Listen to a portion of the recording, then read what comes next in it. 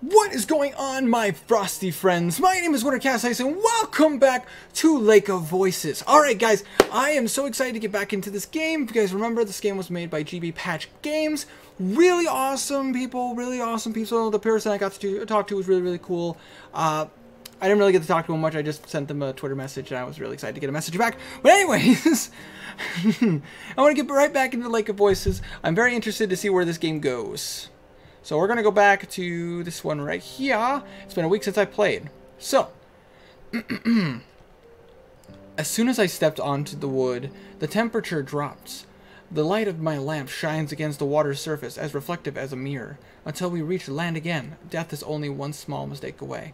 If you guys remember, we're playing as a group of characters who are trying to get across the river, not across the river, across the lake, to the other side so we can get to a village that we're trying to save. But we were warned that at least one of us was not going to survive. Okay. We fall into line with the guide leading the way.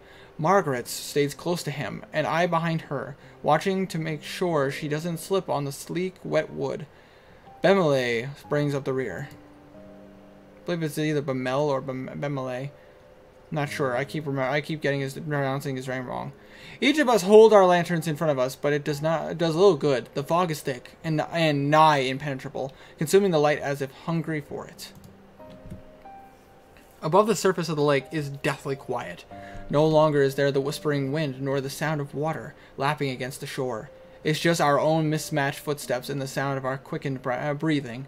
Oh, God, this game is... Oh, gosh. Oh, the artwork for this game is just so good, honestly. I cannot complain about any of this. My eyes drift back to the lake, against my better judgment. It's no wonder there's not even the sound of water. With how still the surface is, it seems almost sturdy with the sheen of black marble floor. Yikes. I've heard rumors the water of Sinalas, again I hope I'm pronouncing that right, is heavier, more difficult to disturb than natural water. That's just the weight of its oppressive cling to enough to keep someone down, even without them. That's dark, so even like whatever's down underneath the water can... You mean the water itself can drown you? Wow, dude.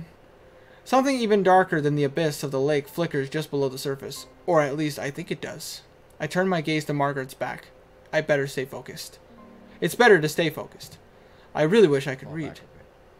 Following me too closely. The guy is looking over his shoulder, addressing Margaret. I'm sorry. It's okay. Don't be sorry. You're all good. If someone gets pulled into the lake, they'll instinctively reach for anything to hold on to. Do not let that be you. Margaret's shoulders rise and she nods with great seriousness. Yeah, because if the guy dies, we all die. He's the only one who knows how to get from one place to another. I understand. Thank you for the advice. He ignores her gratitude. You can speak amongst yourselves if you so choose, as long as you pay attention to where you're going. There is no worth in listening to the sounds out there. I mean, that's true. That's a fair statement right there. This would be a hard place to have a conversation, though, because of the fact that, like, all the doom and gloom. If there's anything at all, it'll only be Nixie trying to set you on edge. Sounds about right. If I remember, Nixie is the name of the creatures that live in the lake. If I remember correctly, anyways. Don't quote me on that. Freaking love the piano music for this. But yeah, no, that is the... I think I could talk in this kind of situation just because, as you guys could probably tell, when I get scared or nervous, I tend to talk more. All right. Kikia. Could you tell us your name? You didn't have a chance to properly introduce yourself, and I've only heard you being referred to as the guide. Which is pretty accurate. I don't have a name. So your name is the guide. The name is the space guide. He's facing the front again, his voice as expressionless as before. I have no way of guessing how he feels as he says this. Oh. Ouch. That sounds painful, though. To Mr. Guide. It's probably not something he wishes to talk about. However, there was something else I wanted to say, so changing the subject is not difficult. Margaret, thank you for allowing us to join you. Margaret shrugs non-committedly. It wasn't exactly up to me. The guide said he would take you. Okay. She hesitates, and then she looks tentatively over her shoulder at me. But thank you for saying that. It's appreciated. Good manners before one of us dies. Bemele and I will do our best. Bemele. Okay, I was pronouncing him right. Rather than a burden, to be out here, though. Still, at least with your training, you should be able to take care of yourselves. Very true. I admire her resilience. I do too. Like, to be in her shoes and to come out here, she's not a trained warrior or anything, so it's a good chance if the Nixie grab her, she's going to die. It's comforting to know that everyone here is so confident in their abilities. Not enough to forget how terrible it feels to be over this lake. Yeah, I would feel a little nervous to be on this lake too. I am not sure if that is fortunate or unfortunate. Fortunate or unfortunate. Still can't read. Believing yourself to be secure doesn't mean that you are. As the conversation lulls, a new sound breaks through. It's the whispering noise again. It's the chatter of inhuman voices, and this time comes from all around us. Taking care of yourself is exactly what you need to do. Sounds about right. The guide is speaking again, except louder, as if to cover the Nixie's voices with his own. Work to survive at all costs, and hope that everyone around you has enough sense to do the same. That's the only way you'll make it to the other side. Very true. Margaret nods in response, but I hear a grunt from behind me. Groups tend to go further when they work together to achieve the same goal.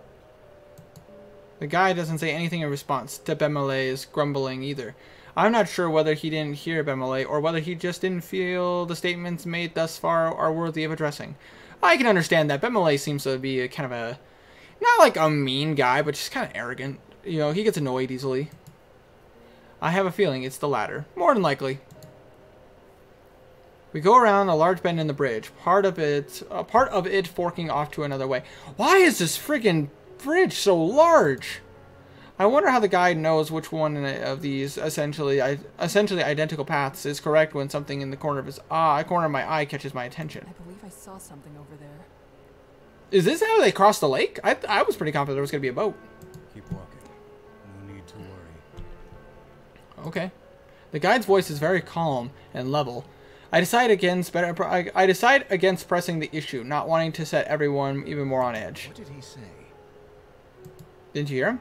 Perhaps not wanting the conversation to be caught by the guide, he speaks softly, though. I couldn't quite hear him because of it. I take my eyes off Margaret ahead for a moment to explain it to Bemelé and stop dead in my tracks. Only one word is able to escape me in my stunned state. Behind Bemelé stands another figure, looming in the darkness. Seeing my face, Bemelé grabs the hilt of his sword. He whips around and staggers swiftly backwards. What the fuck is that thing? Several meters away, a crooked, twisted black figure hobbles its way toward us. Some kind of liquid drips off its head, curling around the edge of his face. The words, it almost looks like it's crying. Bemelé backs up until he's standing beside me. The figure continues to slow advance, head jerking from one angle to another. Yeah, you're telling me. I don't know what the fuck that is. One of them. Yes, Nixie that stumble across the bridges looking for opportunities. Good lord. The guide is standing next to us. I didn't even notice him approach. The ones that can make it out of the water are generally referred to as prowlers. Okay. I had no idea things like that were out here. Is that what Kika saw down the other path? Kika. The guide says nothing, instead returning to the front of the party. Margaret watches him pass. Her frustration morphs into nervous optimism when something seems to come into her mind. Well, Nixie aren't slowed down much by swords, but at least light keeps them away, right? You wish. Margaret's hand grips her face tight, and desperation bleeds into her voice. I bite the inside of my lip. Direct light will force it to return to the lake. However, it'll try to drag the light, or you, down with it before it goes. That sounds about right. Instinctively, I reach for the hilt of my sword, despite the fact that it would do little to protect me. The Prowler is getting closer, jerking forward, stopping, then resuming its slow advance. Okay. Does anyone have a light we can leave here? That way it won't follow us. Only matches. So basically, we'd actually have to drop a lantern. Bemelé spits. He's the one bringing up the rear, so he's the most likely to be in danger if it keeps following. The guide, however, moves forward. Don't forget it's there, don't let your guard down, and don't get left behind. That sounds about right. What? How am I supposed to keep walking with this thing at my heels? You said it wants to attack. Yes, it wants to attack, but that doesn't necessarily mean it will attack. I'd assume it's kind of like the rake. It kind of probably studies you and then tries to strike. rather than just go directly for a strike, because, you know, with the 4 of you, you could probably counter it and knock it back into the water. Don't give it the chance. Sounds about right. Bemelay sputters in anger, and the guide seemingly summarily, oh my god, I can't pronounce that properly, ignores him. I solidly grab hold of Bemelay's upper arm. Here, I'll lead you like this, and you can keep your focus solely on the Prowler. Make sure it doesn't get too close. Sounds good. Bemelay eyes the guy with unresolved hostility, but allows himself to softly sigh in relief. He gazes at me with fondness. At least there's someone I can count on. Don't say that yet. Despite the fact that I'm going against his advice, the guide says nothing more. It's clear now that he doesn't give a damn what we end up doing. Some part of me is glad for that. Well, I mean, he's the guide. He has to live no matter what. We can die. That's like up to him. That's not his job. His job is to guide people across and keep himself alive, because he's the only one who knows the way across. He doesn't, like, he shouldn't care about, like, if whether one person dies or not. That's just the way it is. Like, it seems dark and it seems mean, but it's like, you know, that's his job. I want to help everyone make it through, and it would be worse to have to persuade the guide every time help was necessary. Exactly. Kika, thank you. No problem, Bemelay.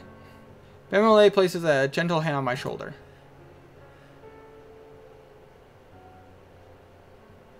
Place my hand over his. I feel Bemelay start as I reciprocate his touch, but just as quickly as the smile replaces his shock.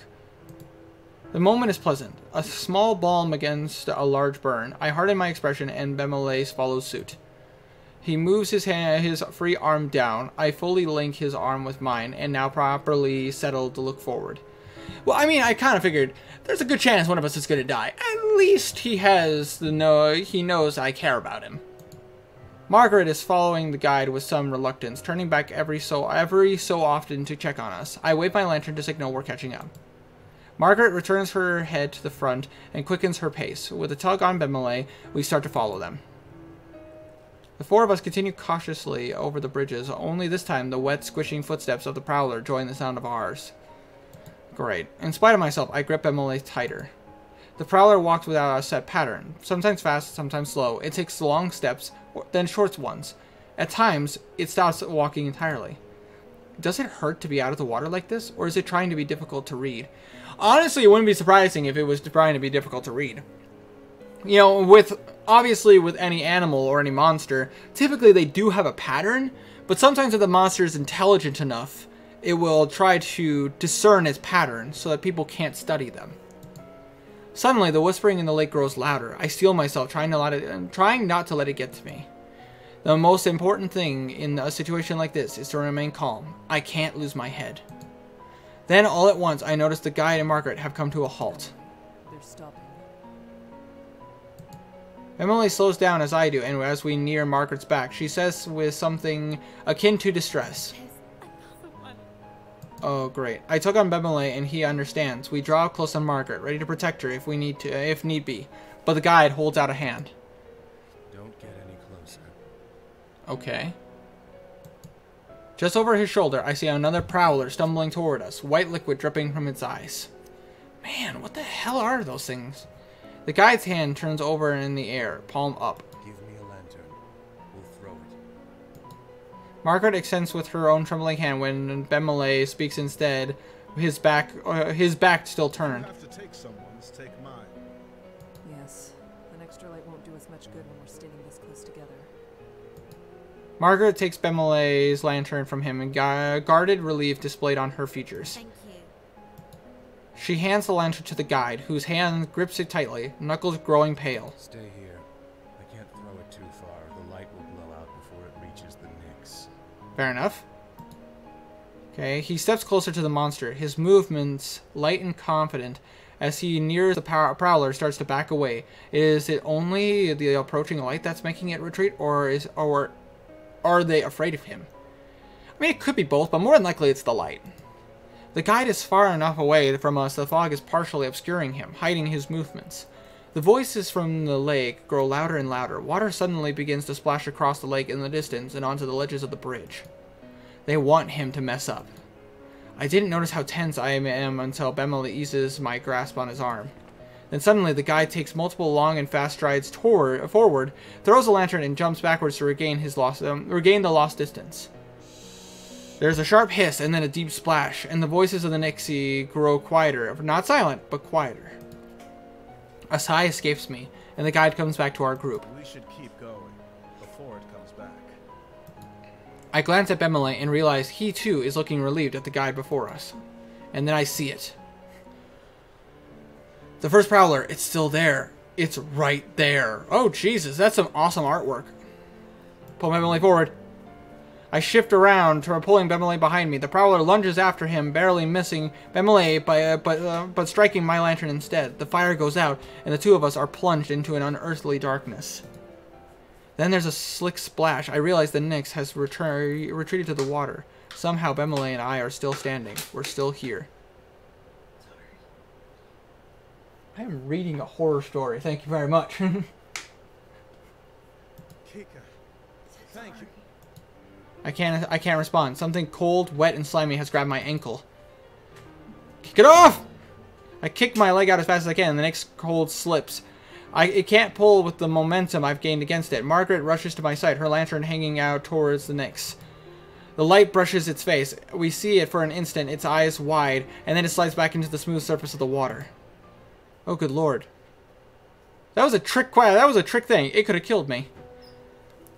Bemele grabs Margaret and I both, and helping us towards the center of the bridge, cussing under his breath. I only looked away for 1 second. It's fine, Bemele. We're all fine. Yeah, but now the light's out. Now we only have 2 lanterns for 4 people.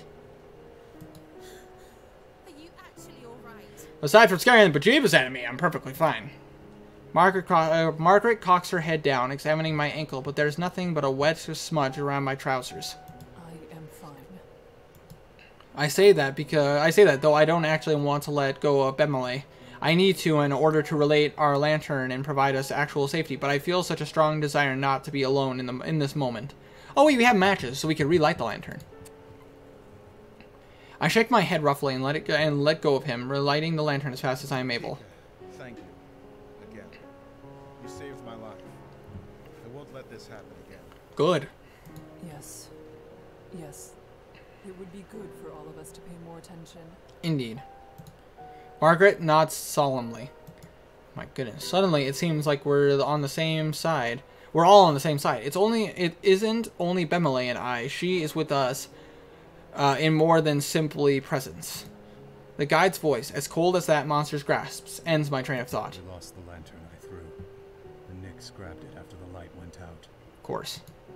Margaret makes a noise. I glance over, wondering whether she's upset, but there's a small smile on her face instead. It's better than them taking anything else. True. That's a very optimistic way to look at it, and I agree.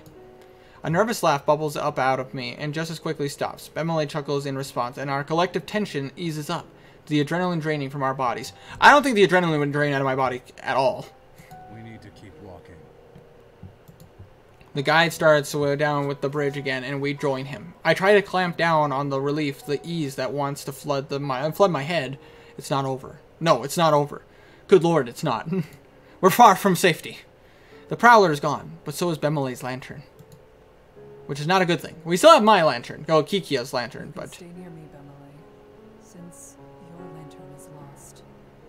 I appreciate it. It's no problem, buddy. I got your back. Margaret goes on ahead of us. Bemele stays by my side as I keep the end of the line. The breath of release for Margaret and Bemele is quickly swallowed by the somber atmosphere of Sinalos as well, replaced by the gravity of the near-death experience. Never mind celebrating his survival. Something like that shouldn't have happened in the first place. The memory of the Prowlers reaching out toward us appears each time I close my eyes. Yeah, well, you know what? That's gonna happen. You guys did make the stupid decision of trying to cross. It doesn't matter if people's safety is at hand. I mean, I understand that, like, bravery, but there's no one to help you. You can't help anyone if you're dead. Like, because that's the goal. The reason why they're trying to cross over the lake is to get to the settlement as fast as they can to help them. I think it's stupid. Honestly, I would have gone around. It would have taken an extra day, but I honestly think that would have been the smarter decision. Dripping down their faces. I don't know. Don't look at me. I honestly... I honestly can say that the design for the monster is actually really, really cool. I do like it a lot. But, oh my god, they, like, made it look like a rake fused with, like, an SCP. It's so fucked up, but I love it. The Prowlers are on Margaret's mind, too. Looking at her pained expression, not her painted expression, I still can't read. It's as though the moment of relief never existed at all. I'm not sure. Not a clue. Me neither. Something's wrong with them, though. They live in water. Air shouldn't be good for the things, but they want to drown humans so much they're willing to drag themselves around on land. It's not right. Well, that's the thought process of monsters. They don't care. They just want to see people suffer. I mean, if you watched Attack on Titan, like, the Titans don't eat humans. They'll eat them and regurgitate them, but they won't eat them. Of course it isn't. They are monsters. They likely do not understand even the concept of right and wrong. Exactly. They just kind of care about bloodlust. Well, I don't disagree that there's something very wrong about them. I truly, truly hope that's the last we'll see of the Prowlers. I doubt it. Something comes to her mind, causing Margaret to end her part of the conversation early. Since you two have to share a light, wouldn't it be safer to be in the middle? No, because then you would be on the end, and very likely, you'll die. Margaret stops and waits for Bemele and I to reach her position. That way, you'll catch the edges of my light and the guides, and it won't be so dangerous if Bemele loses his position momentarily. Which... That's a very kind offer, Margaret. Yes, but at the same time, you're not a trained soldier. If a Prowler attacks, if Kikia and me are in the back, if Kikia and Bemele are in the back, they can probably handle it. But you're not a trained warrior in any way, shape, or form, so you'd probably die. Bemele's surprise is so apparent, I want to cover his face with my hands to stop him from insulting her. She merely smirks. I think Margaret may be surprised with herself, too. Bemele returns to his usual celerity. As thoughtful as it is, I, at least, am fine with bringing up the rear. I'm used to keeping watch for monsters, and since there are two of us, I can pay attention to the back while Kika focuses ahead. It's not my light, though, so I shouldn't be the one to decide what she should do with it. Yes. Margaret, I honestly feel that you should stay in the middle to be safe. Margaret and Bemele turn to look at me in unison. Seems like it's my decision. Neither of them are wrong. As for me, my goal is to protect everyone. I can't very well do that with Margaret following behind us. But being stuck in the middle of the group could also be dangerous depending on what circumstances we come across. Getting pincered by the enemy would be almost sure death, no matter how experienced Bemele and I are. I just don't know what to expect from this bridge, and that makes things so much more difficult. Oh gosh, the current format has worked so far. So you're staying behind? Yes. If honestly, and I can say this honestly, if a situation like this were to occur, if I died, but it meant I could protect everyone else, I would totally do that. Like, it seemed like, yeah, I know, it was so noble, but it's like, I guess sometimes at the end of the day, if I died in doing something, that would make me happier than living knowing I could have saved someone else.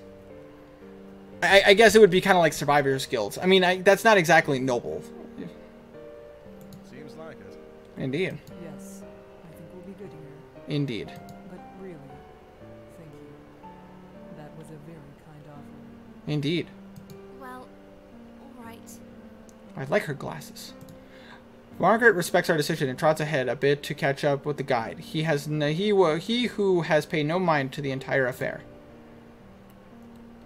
So, I don't want to sound like a child, But how much longer until we arrive at the halfway point?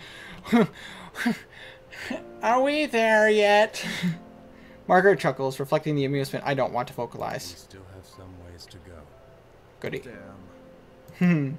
I suppress my laughter yet again at his pouting response. The gloom we've been under dissipates slightly.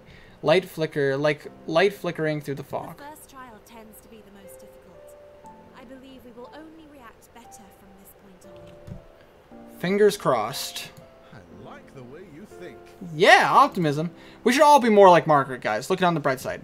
Then a gleam enters Bemele's eyes, and he I grins. think Kika deserves a round of applause. Her quick reflexes are owed the utmost appreciation. Yay, Kikia! Like a boss. He leans softly into my shoulder, trying to get me to... What? It was indeed a sight. You're quite capable.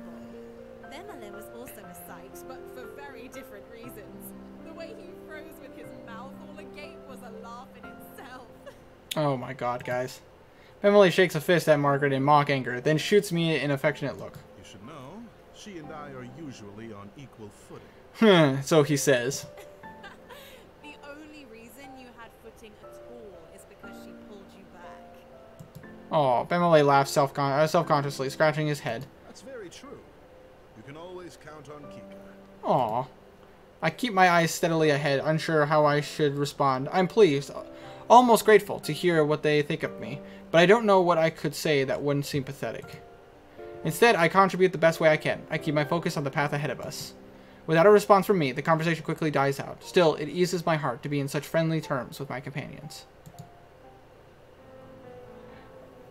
Alright, I'm actually going to end the video here just because it's been going on for about 25 minutes, I think. God, guys, this game is so good. Like, honestly, between the art, the voice acting, the characters are really cool, the monsters are scary, I like it. Oh my goodness, the storytelling is really well done. GB Patch Games, again, freaking awesome game. I'm actually going to be playing this game all the way to completion. I don't think I'm going to go for the multiple endings, at least on the channel. I'll probably do multiple endings on my own time, because I've been told there's multiple endings. So I'm just going to focus on playing the game all the way through once. I don't know how long this game is, but I don't really care because I really want to see how the game ends. So thank you guys so much for watching this video. If you liked it, make sure you press down on that like button like there's no tomorrow. And hopefully, guys, I'll get to see every single one of you in the next video. So make sure you take care and you stay frosty.